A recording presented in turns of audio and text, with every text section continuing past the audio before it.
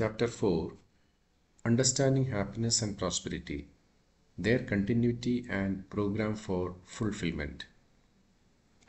Recap. In the previous chapters, we saw that the basic aspiration of a human being is continuity of happiness and prosperity. We also saw that there are three basic requirements to fulfill this basic aspiration are right understanding, relationship, and physical facility, and that too in the correct order of priority. In this chapter, we will learn in more detail about happiness and prosperity. We will investigate the common perspectives on these basic aspirations, evaluate them, and try to acquire right understanding about these through self-exploration. We will also investigate in more detail about how the basic human aspiration can be fulfilled. What is going to be the method? What is going to be the process? Exploring the meaning of happiness. Happiness is something we are all interested in. All our efforts are for being in a state of happiness. However, there is generally no single notion for it. Is it something subjective which can't be defined, or is it something real which can be objectively defined? This is what we have been trying to explore. In chapter 2, we had proposed that when we are in harmony between what I am and what is naturally acceptable to me, we are in a state of happiness. Refer to figure 4.1. We had asked you to explore whether this holds good for you or not. Could you recollect the times when you felt happy and verify this proposal? We had also indicated that if these two are not in harmony, we are in a state of contradiction. We want to get out of that contradiction, and if we are forced to continue, we feel unhappy. Could you explore into this by recollecting the times when you felt unhappy? Let us now dwell deeper into the meaning of happiness.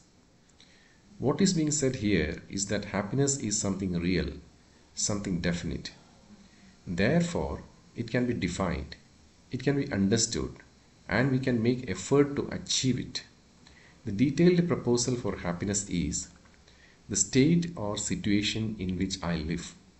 If there is harmony, synergy in it, it is naturally acceptable to me to be in that state or situation. To be in a state or situation which is naturally acceptable is happiness. That is, to be in a state of harmony or synergy is happiness. That is, happiness is harmony. To explore this proposal, let us take some specific examples. Try to remember the time when you found the solution to a problem that you had been struggling with for a long time. Did you feel happy the moment you found a solution? Even now, when you recollect that moment, you might feel happy. Whenever there is harmony in our thoughts, we feel happy. If this harmony is discontinued, we feel uncomfortable. Whenever there is a contradiction in thought, we feel unhappy. This way, you can explore into the state of your being and try to verify that when you are in harmony within, you are happy, and vice versa. Now, let us explore some situations in which you are interacting with the outside world. In addition to you, there is another person. There is a feeling of affection in you for your family members. They also have a feeling of affection for you. There is harmony in the family. In such a situation, you will feel happy being in family, isn't it? Similarly, if someone is dominating, there is disharmony in the family and you feel uncomfortable about it. You want to get away from the domination, but you don't know when you can do about it. In this type of situation, you feel unhappy. Find it out for yourself. Some exploration will show that when we are in a state of harmony within, we feel happy because that state is naturally acceptable to us. When we are in a situation with the outside world in which there is harmony, we feel happy as the feeling of being in that situation is naturally acceptable to us. This state or situation of natural acceptance is happiness. Now, find out when you are in the state or situation of harmony and therefore happiness, do you want that feeling to continue or do you want to discontinue it? As an example, let's take a situation. Say you met a friend for whom you have a feeling of respect. He also reciprocates with respect for you. When you meet, you shake hands. This is the expression of the feeling of respect. The question is, do you want the feeling of respect to continue? It is easy to see that we want the feeling of respect to continue. Of course, we are not referring to continuing the situation. You certainly would not like the handshake to continue for a very long time. It is the continuity of harmony that we are seeking. In this case, it is the feeling of respect that we want to continue to have. Further, we can see that not only do we want to continue to be in a state of harmony, we would like to share it with others and to extend it as far as possible. For example, when we have a feeling of affection for someone in the family, it leads to a state of harmony within and we want to continue with it. We also want to extend it to others in the family. Ultimately, we want to ensure this feeling of harmony with everyone. It may be easier to see that you do not want to continue in states or situations in which there is a contradiction or disharmony. For example, if you are thinking about someone that you had an argument with, you feel opposed to that person. Then, for the time duration you are thinking about this person, you are uncomfortable, isn't it? Similarly, if there is a conflict in your family on some issue and you don't know how to resolve it, you are uncomfortable and you want to come out of it. These are the states where there is a lack of harmony within or there is a lack of harmony between us and the outside world. We do not want to continue in such states or situations and we want to come out of them as soon as possible. In case we are unable to come out of them, we are in a state of unhappiness. We can thus infer about unhappiness as the state or situation in which I live. If there is disharmony or contradiction in it, it is not naturally acceptable to me to be in that state or situation. To be forced to be in a state or situation which is not naturally acceptable is unhappiness. To be forced to be in a state of disharmony or contradiction is unhappiness. That is, unhappiness is disharmony. Let us take an example to illustrate these definitions of happiness and unhappiness. You are sitting in the lawn with a close friend, a friend with whom you have a feeling of affection, unconditional affection. You are sitting together for hours without much exchange of words. Will you be in a state of happiness within or unhappiness within?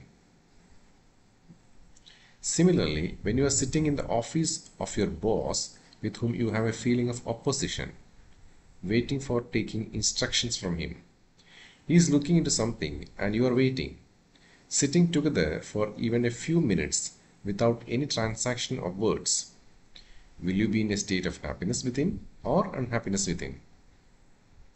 Obviously, in case 1, you are in a state of happiness, as you are having a feeling of affection which is naturally acceptable to you. Whereas in case 2, you are in a state of unhappiness as you are having a feeling of opposition which is not naturally acceptable to you. Program for continuity of happiness. Now, for the continuity of happiness, we have to look into the total possibility of our being. Ensuring harmony in every aspect of living would lead to continuity of happiness. Let's find out, as a human being, what is the total expanse of our living? We live at several levels, starting with ourselves.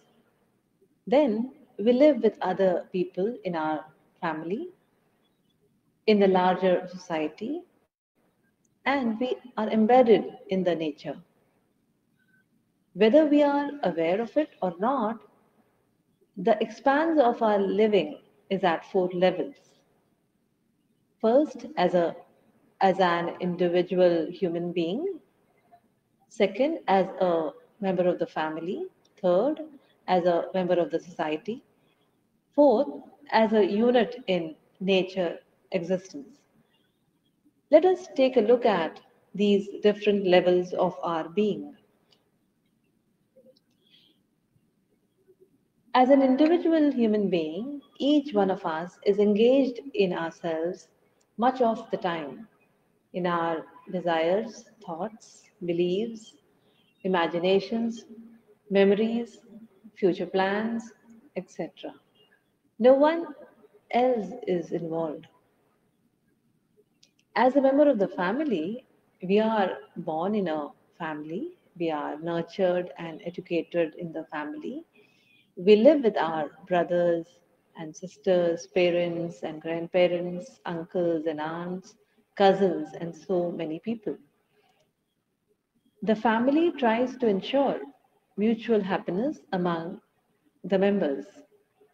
It takes care of their physical needs, it takes care of the young children, the old, and all members in between. As a member of the society, our family, together with other families, is a part of a larger group of people. We interact with many people outside our family. In the society, we produce, use, and exchange things like food, clothing, housing, etc. There are systems for education, health, justice, production, and order in society. Our village, town, or city is a part of a larger society. As a unit in nature, in existence, we are a part and parcel of a large, interconnected, interdependent ecosystem along with the air, water, soil, plant, trees, birds, and animals which we call nature. We are inhaling the oxygen rich air and exhaling carbon dioxide laden air, which the trees consume. Our Earth is one of the many planets in our solar system. Our galaxy is one of the many galaxies. Then there is the all pervading space. All that exists, units of nature in space, is called existence. We human beings are also units embedded in nature existence. We are living with all this expanse of our being at these four levels. Of course, we may or may not be aware of it.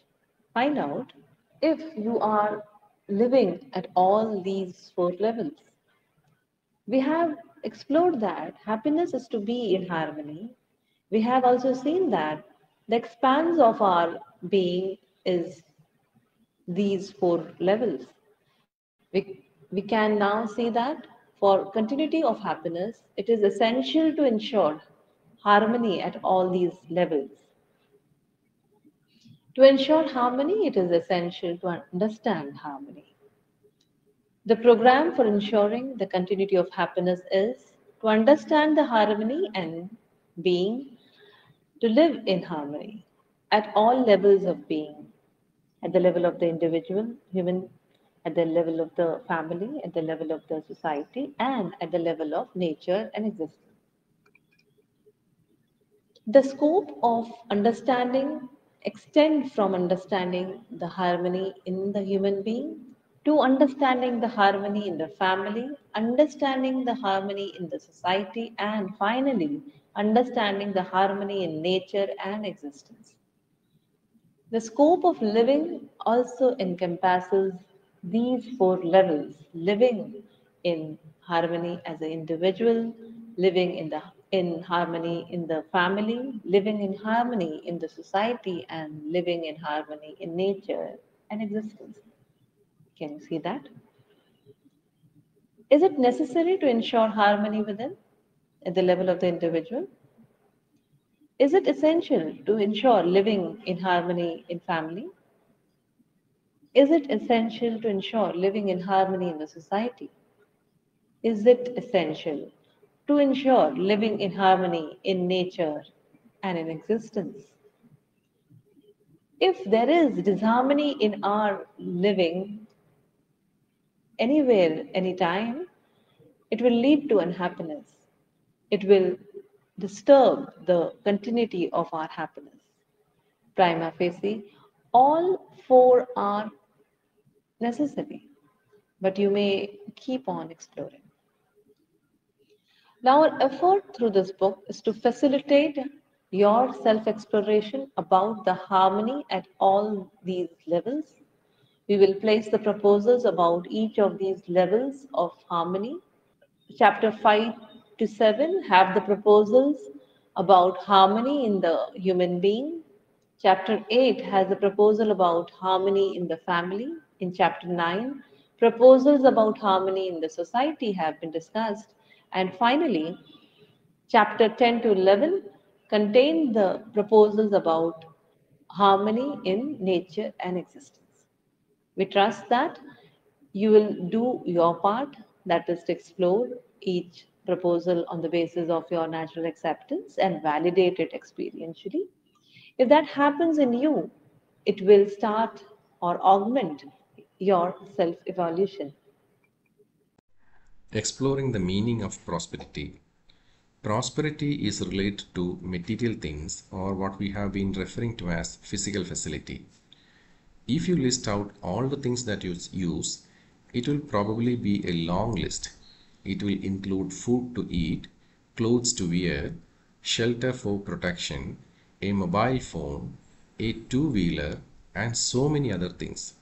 These things are required. When we are able to see that we have more than adequate physical facility, we feel prosperous. Over and above physical facility, prosperity has to do with our feeling. The proposal is prosperity is the feeling of having more than required physical facility. There are two basic requirements. One, right assessment of the need for physical facility along with its required quantity. Two, ensuring the availability and protection of more than required physical facility. Do you think it is possible to quantify the need for physical facility?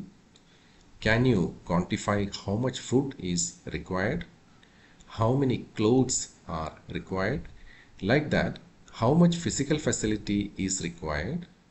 Explore into it. At this point, what we can clearly see is that we can have a feeling of prosperity only if we are able to do the right assessment of our physical needs. The right assessment of physical needs along with the required quantity will come through right understanding. Without that right assessment, the feeling of prosperity cannot be assured regardless of the availability or accumulation of physical facility that we may have been able to do. Just assessing the need is not enough. We need to ensure the availability or production of more than the required quantity. This requires skills, technology, and production. With both of these, right assessment and availability, we have more than required physical facility. Over and above that, it is a matter of feeling that we have more than enough. Let us take an example.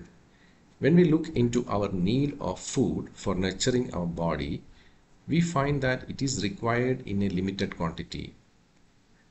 No one can eat in unlimited quantity. Can you see that?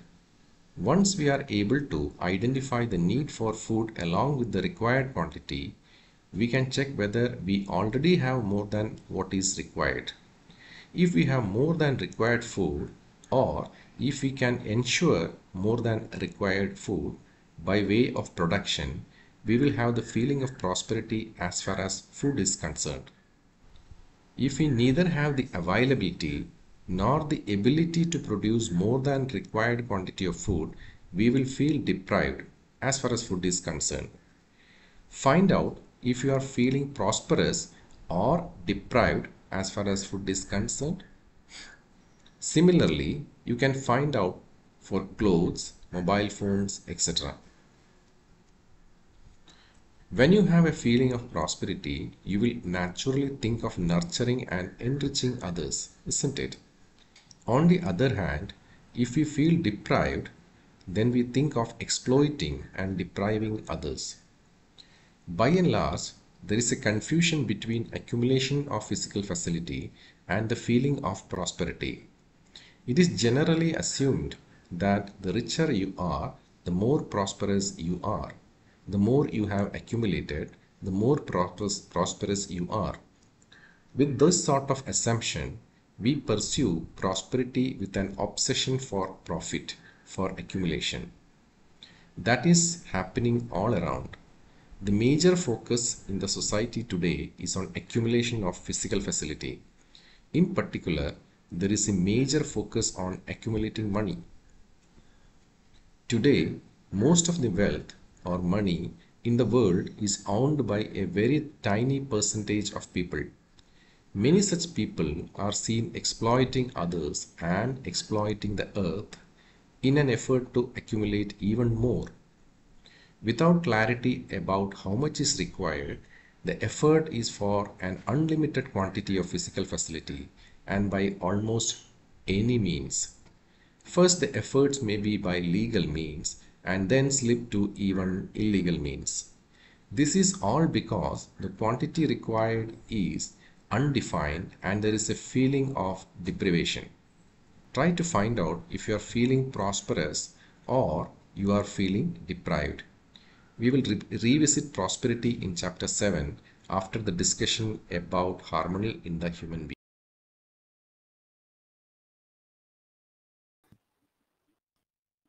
A look at the prevailing notions of happiness. In the light of the preceding discussion on happiness, let us take a look at the prevailing notions of happiness. One of them is that the continuity of happiness is possible through consumption of physical facility and enjoyment of favorable sensations. People may go to almost any extent to get the taste of their favorite sensation. It could be some particular type of touch, sound, sight, taste, or smell. Continuity of happiness from physical facility. Is it possible to ensure continuity of happiness by the consumption of physical facility and the enjoyment of favorable sensation? Let us study this phenomena and see what is taking place. Physical thing, contact with body, sensation from body, taste by self. If taste is favorable, happiness, temporary. If taste is unfavorable, unhappiness, temporary.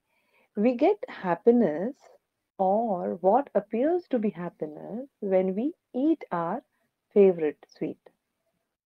What is happening is that a physical thing, this sweet, is coming in contact with your tongue. At that point, we can taste the sweet. Taste is a sensation. In case we find the sensation to be favorable, we feel happy. If we find the sensation to be unfavorable, we feel unhappy.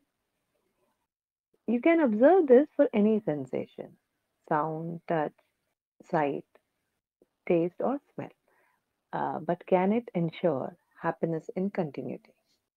To take the sweet example further, Let us say a particular chocolate is your favorite sweet. You like its taste. You get a lot, say 100 of them. Now you start eating these sweet savories. You put the first chocolate in your mouth. If you like the taste, you feel happy about it. But if you don't like the taste, you feel unhappy about it. Let us say you like the taste and continue to eat. So now you have eaten 10 of them and your stomach is full. Do they still remain tasty? Go for another one and another one. If you observe carefully, it can be seen that when you start eating the sweet, it seems tasty and necessary. It seems tasty for you and necessary for the body. You are eating for happiness for you as well as for nurturing your body. Once your stomach is full, it still seems tasty to you, but it is now unnecessary for your body. Now you are eating, now you are still eating for happiness from the taste of it for you.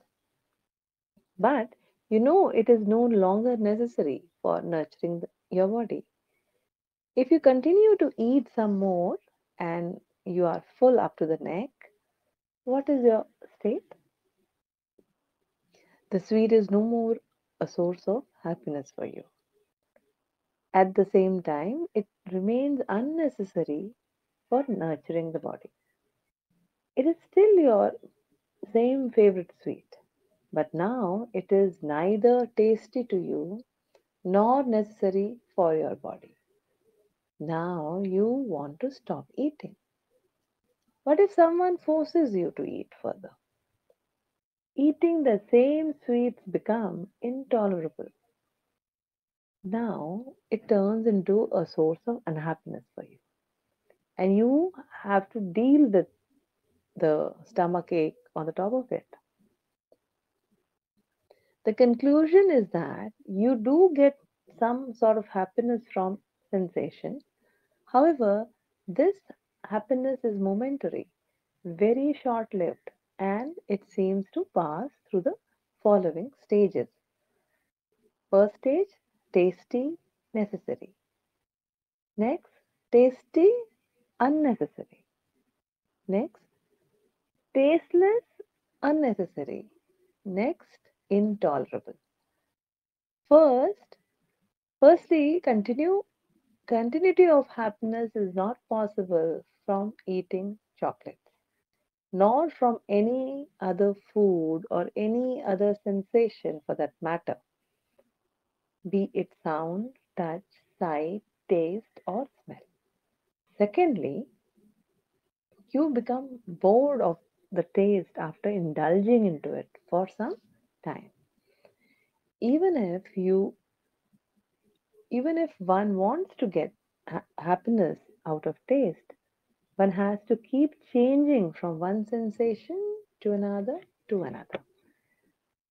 Thirdly, that little temporary happiness you got from the taste is dependent on something outside. That is, the chocolate in this example. There is no guarantee that you will get chocolate as and when you want to derive happiness out of its taste. This applies to any sensation from which one is trying to derive happiness. A point of caution, we are not saying that physical facility is not required. It is required for the body. However, it cannot ensure continuity of happiness. Similarly, sensation has its definite role for the body, but it cannot ensure continuous happiness. Continuity of happiness from favorable feelings from others. The, the second prevailing notion is that we can be happy by getting favorable feelings from others.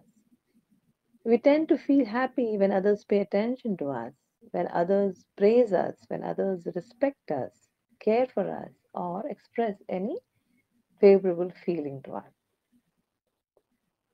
For that, we keep doing all kinds of things, wearing clothes of the latest fashion, going to the college on that borrowed motorbike, motorcycle, and so many other things like that. Similarly, we may be pretending to be more than what we really are, or agreeing with people just to be in their good books and to get their attention. All these are examples of our effort for getting feelings from others. We have a deeply held belief that we will get happiness like this. Is it possible to ensure continuity of happiness by receiving favorable feelings from others? Let us study this phenomena. Other human beings, expression of feeling, feeling received and evaluated by the self. If feeling is favorable, happiness. If feeling is unfavorable, unhappiness. When someone is expressing a right feeling like respect that is naturally acceptable to you like to receive that feeling. You feel happy. Of course, if the other is expressing emotions that are not naturally acceptable to you, for example, disrespect, you feel unhappy. To take an example, you wear an exclusive dress while going to a party. Now, your expectation is that you will be noticed in the party. People will compliment you, and this will make you happy. You enter the door, and the host appreciates your dress. You feel happy. Next minute, another person points out that this dress is now out of fashion. He saw it in the neighborhood Goodwill store. Your happiness is replaced by unhappiness. The conclusion is that you do get some sort of happiness from the attention and feelings you get from others. However, this happiness is momentary, very short lived. So, firstly, continuity of happiness is not possible through getting feelings from the others. Secondly, the little temporary happiness you got from the compliments is not your own property. You are not deciding the feeling, it is being decided by the other person. There is no certainty that they will notice you again or if they will even be around next time.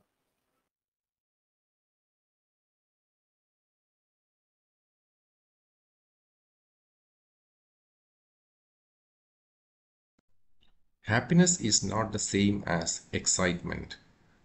The question is whether the feeling that we got is happiness or something else.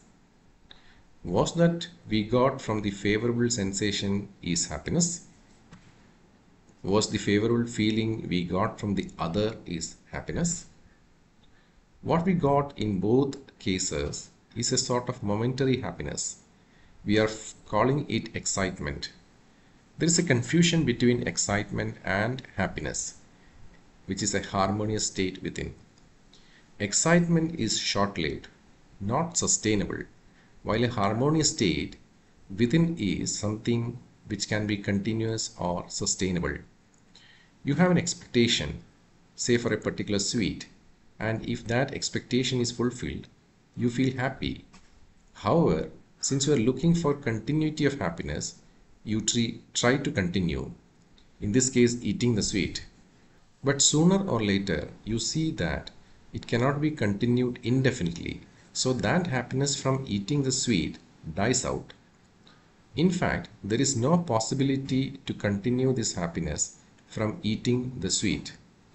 Somewhere you are able to see this. You are able to see that you have a deeper desire for continuity of happiness, which this sweet is not able to fulfill. This temporary happiness we are getting out of favorable sensation or out of the feeling we receive from the other is not really happiness or harmony. It is just a temporary state of excitement.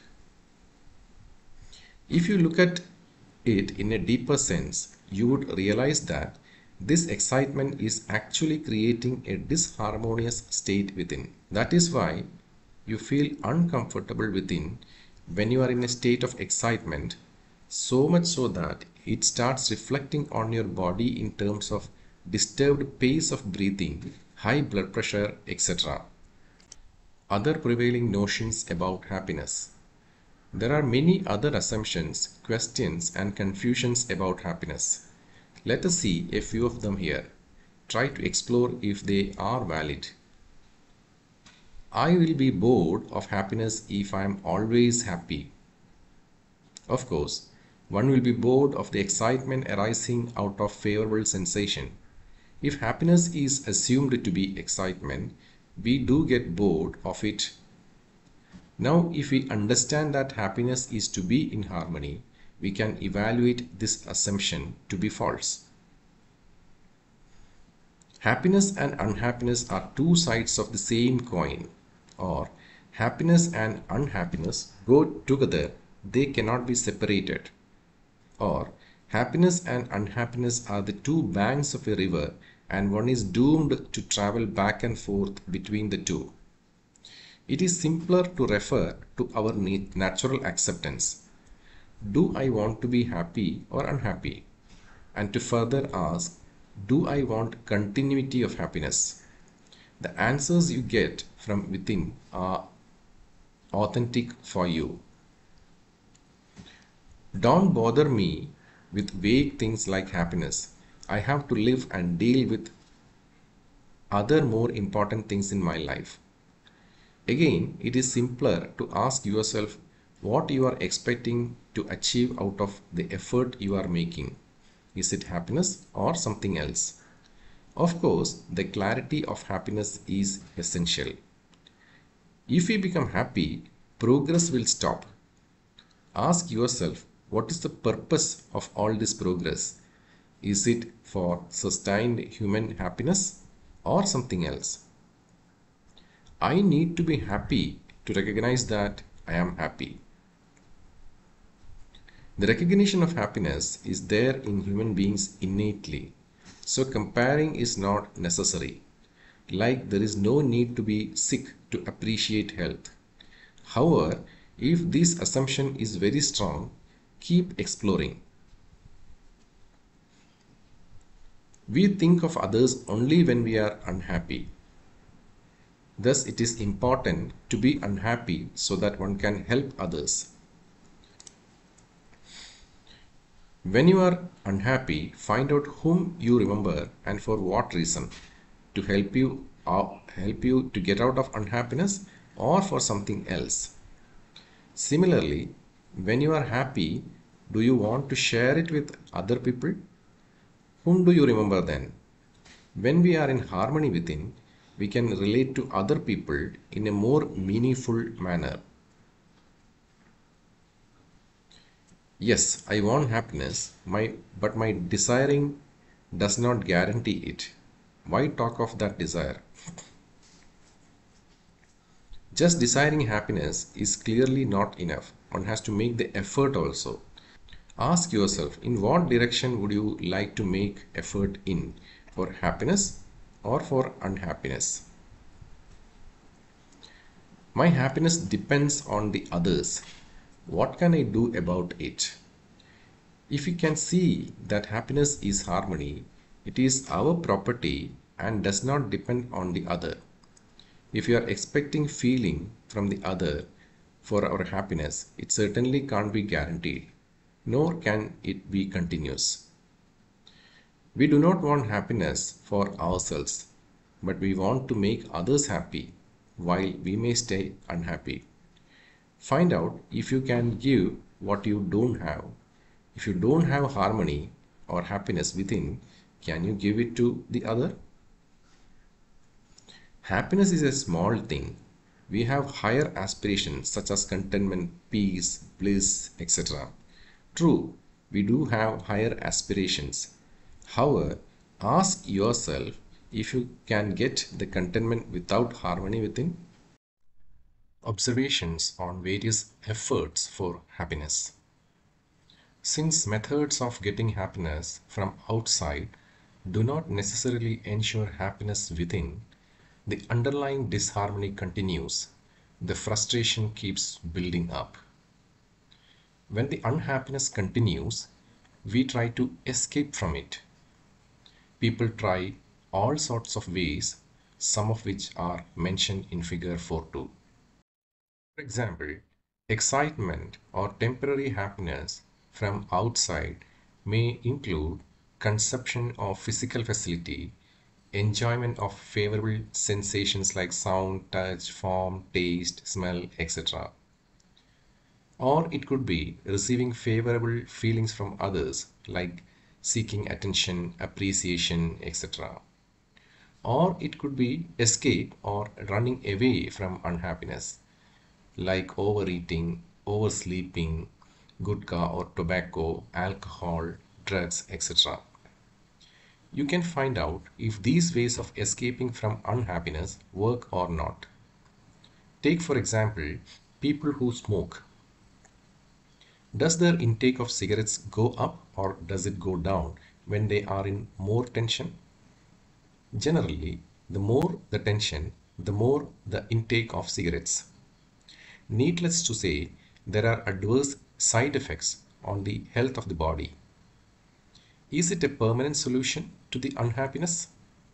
We can easily see that cigarettes or any of the other means used for escape, such as alcohol, drugs, overeating, etc., as listed above, is not a permanent solution. Another observation is that people with such assumptions about happiness tend to keep moving between excitement and escape. If we observe people working under unfavorable conditions, they are under a lot of pressure. Such people tend to take to one escape route or the other in the name of relaxing, chilling out, etc. So much so that it may even become an addiction. We can observe many well-meaning people caught up in this cycle. Of course, such methods of trying to get happiness from outside or the efforts for escaping from unhappiness in this manner are futile. Not only do these methods not work, but they also have many undesirable side effects. For example, rates of obesity, depression, and suicide are increasing globally, particularly in high income societies, due to this confusion. Like that, the side effects can be observed at every level: exploitation of human being as well as exploitation of nature, as indicated in figure 4.3. Problems mentioned above have to do with one's notion of happiness and the program for its fulfillment.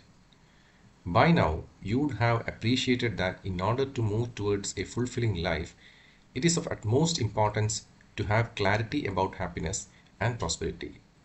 After going through the above discussion on these, it will be fruitful for you to pause and explore what has been discussed as well as your own present beliefs and experiences in this regard.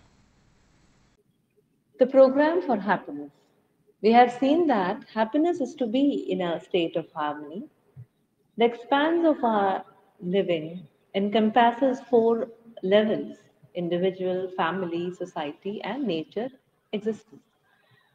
The program for harmony is to make the necessary effort to understand harmony and to live in harmony at all levels of our being. This is articulated in figures 4.4 and 4.5. We have earlier proposed that the basic human aspiration for continuity of happiness and prosperity is fulfilled by right understanding in the self, fulfillment in relationship, and physical facility. Right understanding is essentially the understanding of harmony in the entire expanse of our being, that is, harmony in the human being, in the family, in the society, and in nature and existence. We are able to see the harmony at all these levels. There is a possibility of living in harmony at all these levels. In chapter 3, we had discussed the same with the orientation given in figure 4.5. Understanding harmony is having a right understanding in the self. Living in harmony has two parts, that is, living in harmony with the human being, leading to mutual happiness, and living in harmony with the rest of nature, leading to mutual prosperity. Physical facilities come from the rest of nature. When we are able to ensure adequate physical facility by a mutual enriching process, it leads to mutual prosperity. We can now put it precisely. The program to fulfill basic human aspiration is to understand the harmony and to live in harmony in the individual human being, in the family, in the society, in nature existence. Natural outcome of the program. As we understand happiness and prosperity as a basic aspiration, we would naturally put in our effort to understand the harmony, live in harmony. The natural outcome of understanding harmony will be to first be in harmony within, that is, to be in a state of happiness within. When we are in harmony within, we will naturally make effort to share and extend that harmony in every action, from the smallest thing to the biggest thing that we do. Recall from chapter 1, we had discussed that the value of a human being is its participation in this nature existence, and fulfilling our participation leads to our happiness. This participation is something natural rather than something forced upon us. Now, if we can see that happiness is to be in harmony, our participation with ourselves will be to be in harmony as an individual human being. Our participation in the family will be to ensure harmony with the other members of the family. Our participation in the society will be to make effort for harmony in the society, and our participation in the nature will be to work to maintain harmony with every unit in nature. For this, it is essential to understand harmony. That is what we propose to do in chapters 5 to 11.